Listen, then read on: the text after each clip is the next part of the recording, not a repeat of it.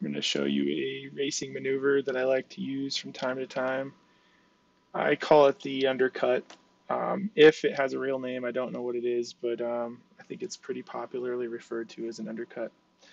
But the idea is that you may have lost some momentum on a previous straightaway and you know that a pass is coming.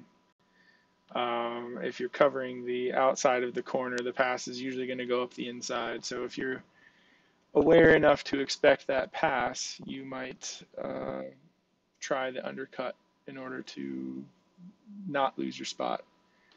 So I'm going to drop into slow-mo here and show you what that looks like. So you can see already I was on the brakes pretty hard a little bit before this person attempted to make their pass. You can watch the brake lights here again. You see me on the brakes a little bit early. So right there, I see the pass coming. I'm braking on the normal, or around the normal time you'd want to brake for a corner. And I know he's sending one up the inside. So what I'm going to do is take a wider line and late apex underneath him after he goes underneath me. So let's see what that looks like.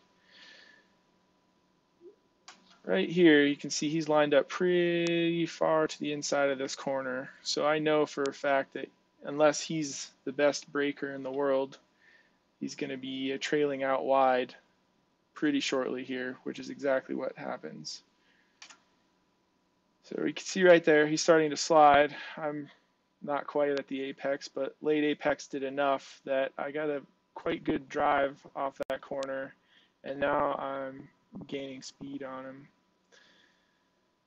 which down this kind of curvy, pretty long straight ends up paying dividends for me getting back up next to him.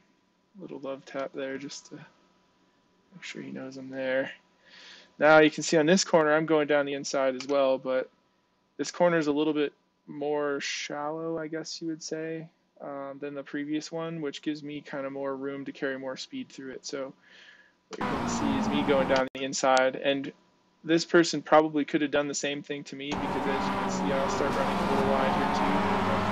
But at any rate, successfully made the pass, and the undercut got me that extra few miles per hour on the straight that I needed to make it all happen. So